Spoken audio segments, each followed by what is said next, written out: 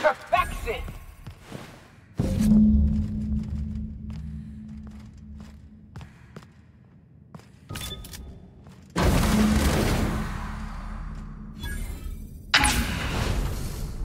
Thank the law you're here. That madman was out of control. You were right to put him down. He was too far gone to be of any use to us. And what about you? You aren't hurt, I hope. I'm not hurt. Well, except for my pride. I can't believe that lunatic got the better of me. You've put down the worst riot in our history, rid the colony of a dangerous madman, and saved my life. The board owes you a tremendous debt. We don't have a moment to lose. We're gonna have to work together to save Halcyon, because the situation is far worse than you imagined. We've lost all contact with Earth. It's been 2 years ago, They haven't exactly... So we must find... We're alone, Captain. That's all. It's time we carried out the program. I trust I can count on your support, Captain.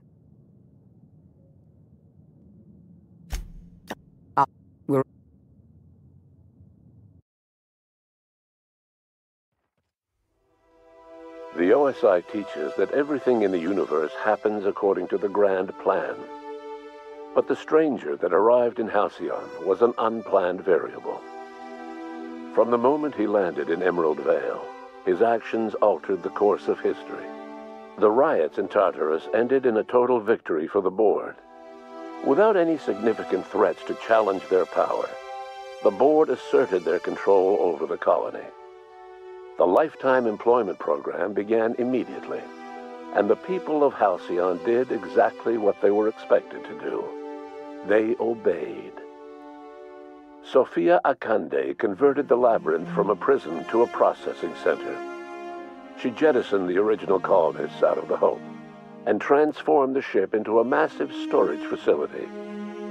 One by one, the workers of Halcyon surrendered themselves to the program. They arrived with their families and their friends, their colleagues and their neighbors, and then, one by one, they marched into their stasis chambers. As the workers of Halcyon slept in their hibernation chambers, their settlements became ghost towns, left behind by the board to be reclaimed by nature. Only Byzantium remained, a shining beacon of civilization in an otherwise abandoned colony. The people of Byzantium spent the rest of their days gorging themselves on their stockpile of resources. As for the workers of Halcyon, they never felt the effects of the collapse. They never felt anything at all. As the board began to enact the lifetime employment program, Sanjar and Zora brought another option to the townships of Terra 2. Many workers joined MSI, bolstering Sanjar's ranks and giving Zora more forces to work with. Though none of Sanjar's policies spread to Byzantium, many smaller townships that might otherwise have been shuttered thrived under his and Zora's combined leadership. Bolstered by her status as savior of humanity, Lilia Hagen ushered sublight salvage to a new golden age. Her company grew bolder and more transparent over time, muddying the line between lawful and criminal for the entire colony. The sublight family would thrive for years to come. Over the years, the ruins of Edgewater caused irreversible environmental damage to the landscape of Emerald Vale, owing largely to the presence of toxic compounds in the town's building materials. As for Edgewater's former workers, their remains provided a source of nourishment for the region's fauna, leading to an explosion in the sprat population. While the Groundbreaker remained mechanically stable, the changing times forced Junlei Tennyson to make some difficult calls on behalf of her community. The work of maintaining independence was an uphill climb, and she found herself caving to bad faith compromises with the board. Time will tell if the Groundbreaker can endure. As smaller settlements were swallowed up and their workers drafted into the lifetime employment program, Byzantium continued to thrive. While its citizens lived in decadence and extravagance, A small cadre of scientists worked to solve the nutrition crisis that threatened Halcyon. No one else much noticed the townships that disappeared from the map, or the luxuries that slowly lost their luster year by year.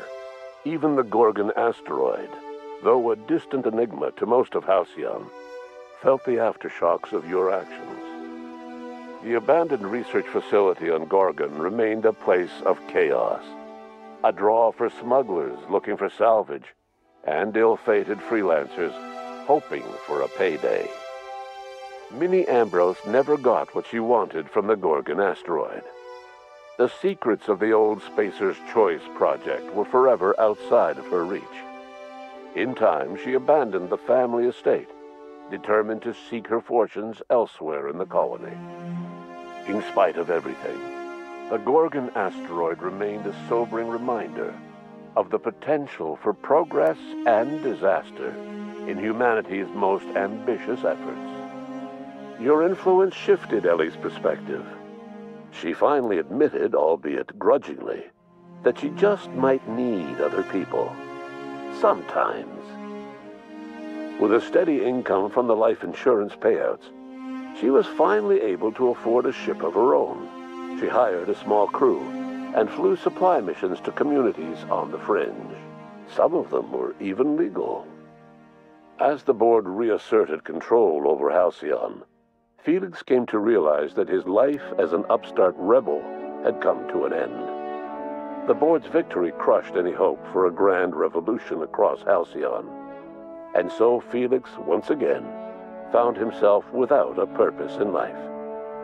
And so, disillusioned with his former boss and with nowhere left to go, Felix left his crew without saying goodbye. He was never heard from again. As a reward for his part in her courageous rescue, the adjutant invited the vicar known as Max to become one of the leaders of the Order of Scientific Inquiry. But Max had no interest in serving any organization, let alone the OSI, which he knew would never tolerate his heretical theories.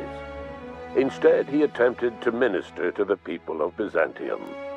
They rejected his ideas, being far too satisfied with their own material comforts. Disillusioned, Max gave up and left the city. He was never heard from again. Once the matter with the Hope colonists was resolved, Junlei bashfully asked Parvati if she'd like to join her permanently on the Groundbreaker, and Parvati enthusiastically, if somewhat awkwardly, agreed.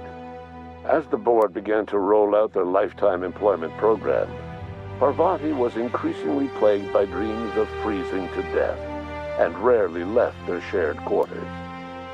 Stymied by dwindling resources, Junlei struggled to keep the Groundbreaker afloat.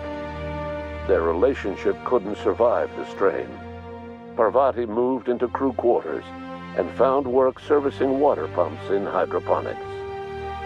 Nyoka returned to Monarch to take another crack at making a permanent life for herself. She formed the Charon Group, a mercenary outfit of ragtag survivalists and wilderness experts. Anyone in need of a guide, or just looking to throw back a beer and swap stories, could find her camping on the trail or clearing an infestation. The SAM unit that accompanied you spread awareness of the product line's superior sanitation and maintenance capabilities across what was left of the colony. This led to a boost in SAM unit sales. Did you know that SAM units are the longest-lasting, toughest-acting cleaning solution in Halcyon? Minister Clark was released from house arrest, and his contact with you gave him a sense of renewed purpose and vigor. Once it became clear that no help would be coming from Earth, he threw his considerable efforts and talents into helping Halcyon manage the crisis before it. Adjutant Sophia Akande was instrumental in executing the lifetime employment program.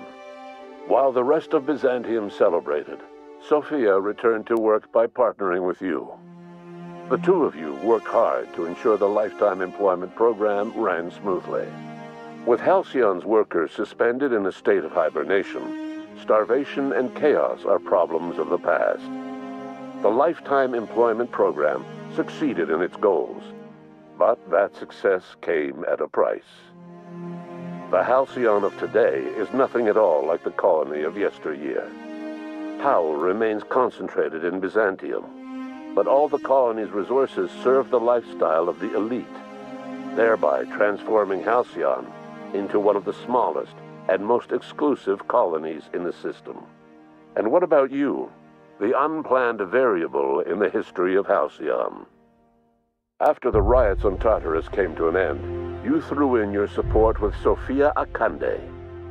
While Akande administered the board herself, you oversaw the lifetime employment program, stamping out corruption and negligence. Under your leadership, the program ran smoothly. Halcyon's workers were treated with a modicum of dignity. Your involvement kept the board honest and allowed the board scientists to work without the meddling of bureaucracy. No one knows what's happened to Earth, and no one knows what the future has in store for Halcyon. All we know for certain is this: the name of the Unreliable and that of its intrepid captain will remain the subject of countless stories for years to come.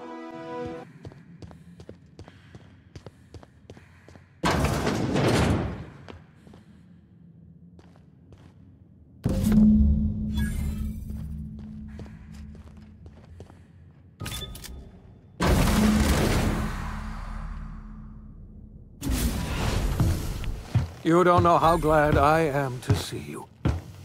And you lunatic, you broke it. I'm all... You and I are going to have to work harder than ever. So we've got to make do on our own. We're in serious trouble, We're going to need a leader, and I can't imagine a better person for the job than you. What do you say, old friend? Will you help us?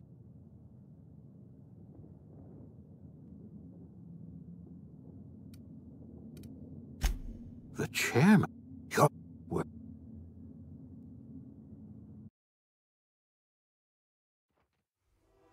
The OSI teaches that everything in the universe happens according to the grand plan. But the stranger that arrived in Halcyon was an unplanned variable. From the moment he landed in Emerald Vale, his actions altered the course of history. The events on Tartarus brought about the end of the board's authority. But the board's mistakes would haunt the colony for decades to come. The damage they left behind would require the work of a generation to repair. Dr. Phineas Wells began reviving a handful of the Hope's colonists: engineers, scientists, technicians, and intellectuals. They were among the brightest minds the Earth had ever sent out into the stars. The Hope scientists and engineers woke up in a colony descending headlong into total collapse.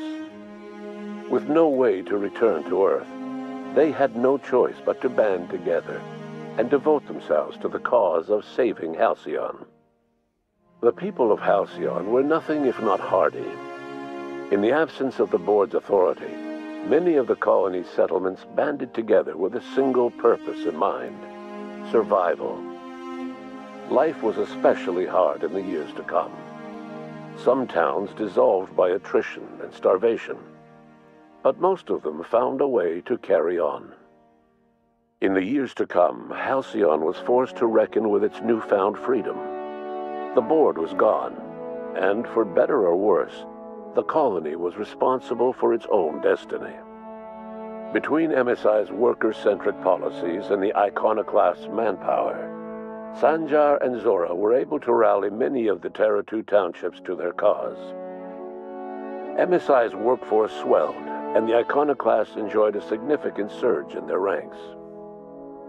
The board was too distracted by infighting and internal politics to stop MSI from becoming a powerful corporation and a refuge for townships that might have fallen through the cracks.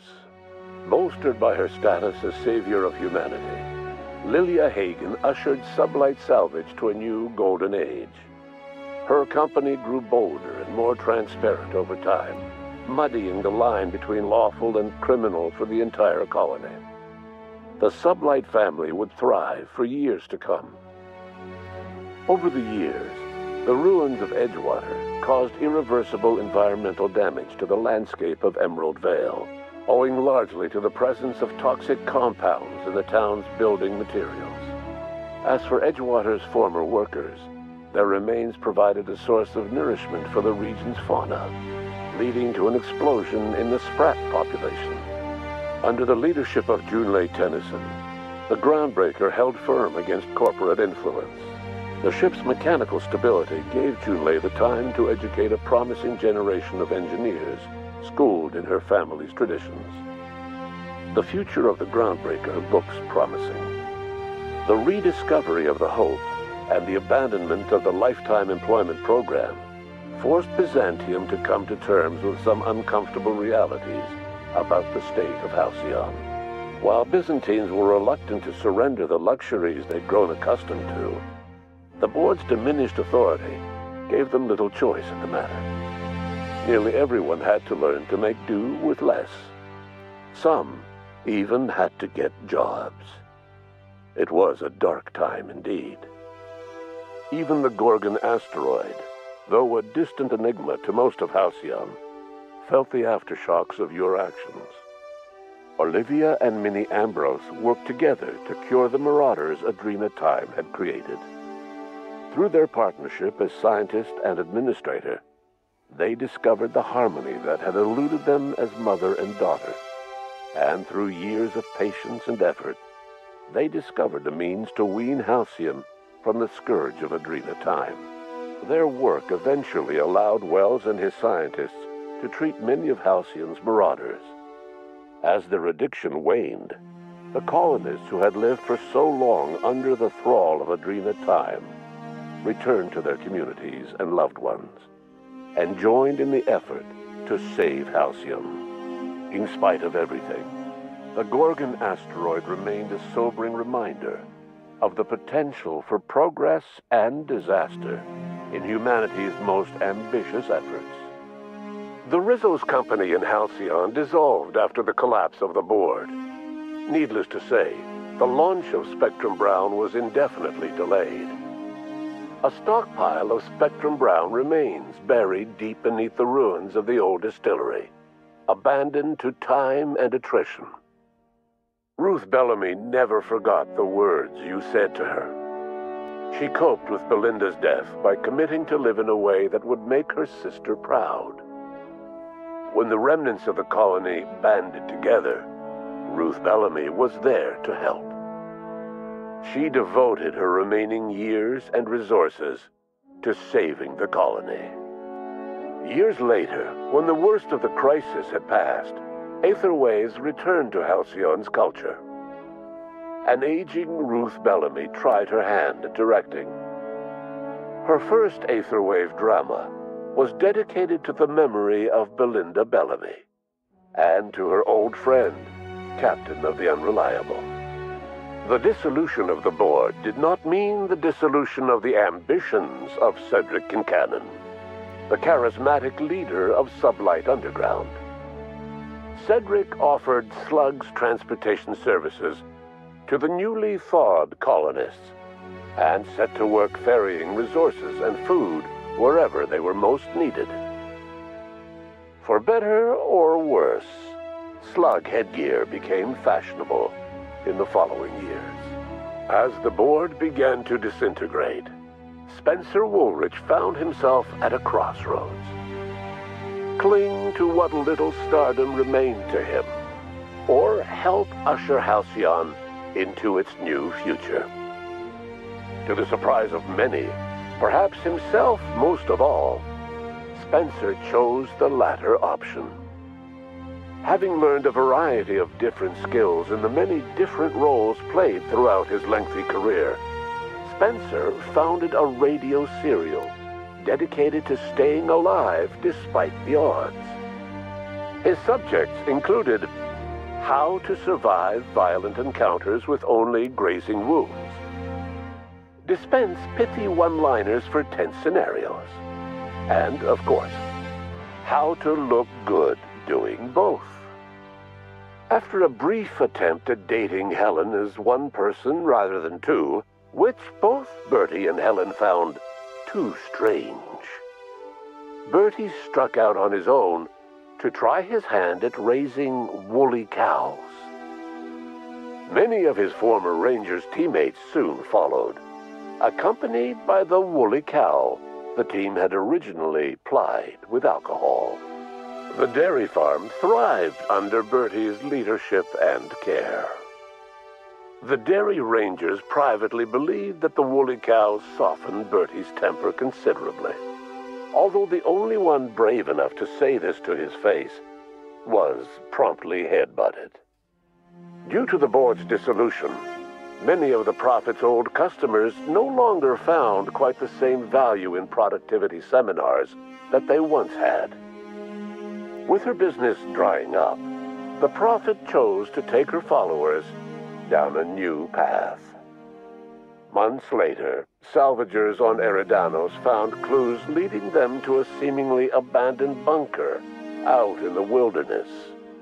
Inside, they discovered horribly mangled corpses, sacrificed to a blood-scrawled portrait of a sprat-headed deity. The Prophet was not among the bodies. Your influence shifted Ellie's perspective. She finally admitted, albeit grudgingly, that she just might need other people. Sometimes. With a steady income from the life insurance payouts, she was finally able to afford a ship of her own. She hired a small crew and flew supply missions to communities on the fringe. Some of them were even legal. Life in Halcyon was sobering for Felix Millstone.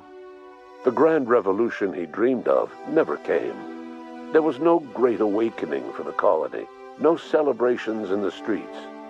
There was only the hard, desperate work of trying to repair a broken colony. Felix never had a head for numbers, but if there was labor to be done, he was there to help.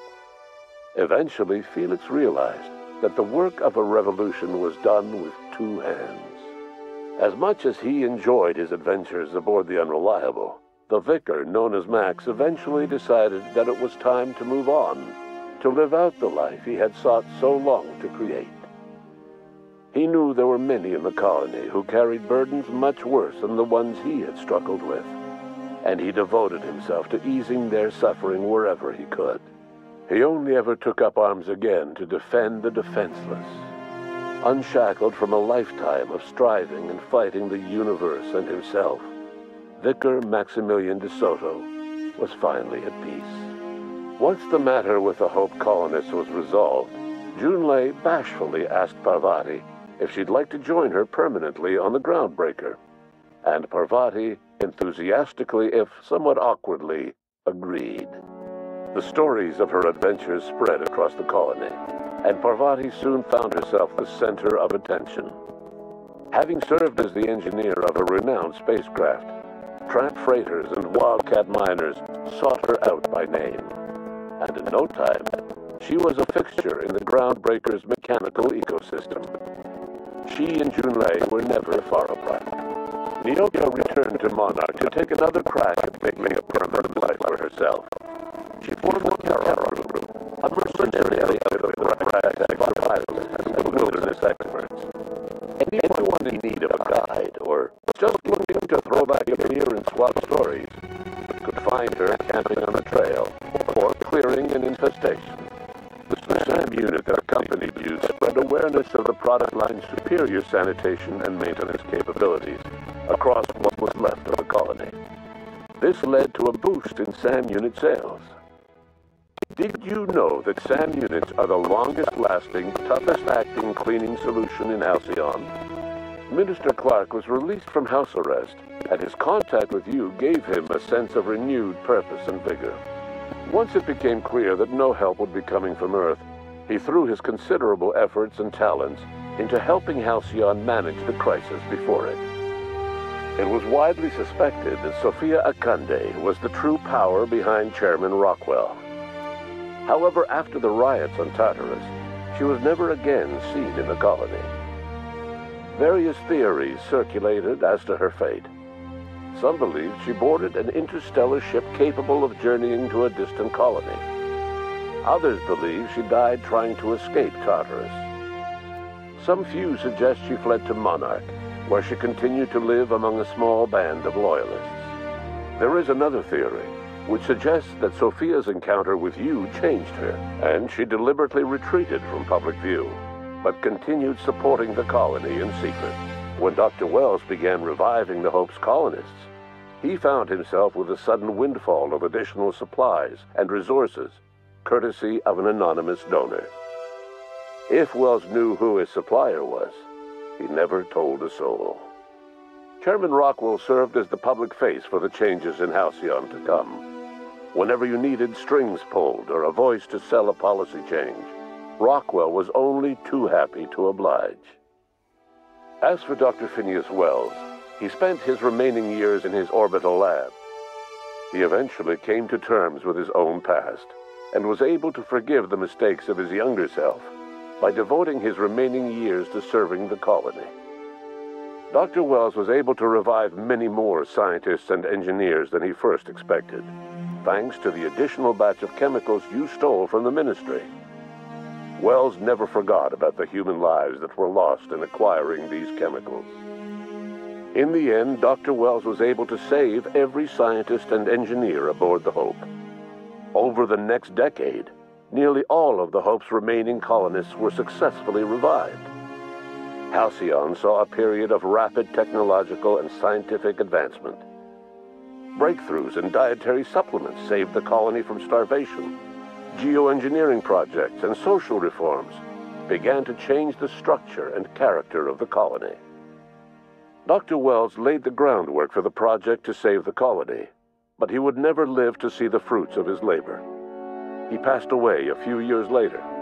His work was carried on by the scientists and engineers he revived. Today, Halcyon has stabilized. The people of the colony work hard to adapt to their new circumstances.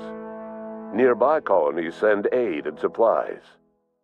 Life will never be easy in Halcyon, but for the first time in its history, there exists a sense of real, genuine hope about the future. And what about you, the unplanned variable in the history of Halcyon? You brought an end to the chaos on Tartarus and made Chairman Rockwell your own puppet, a role he was all too eager to play. The colony never realized you were the true power behind the new administration. By acting vicariously through agents and third parties, you controlled Halcyon from the shadows. As a result, Halcyon survived the turbulent years that were to follow.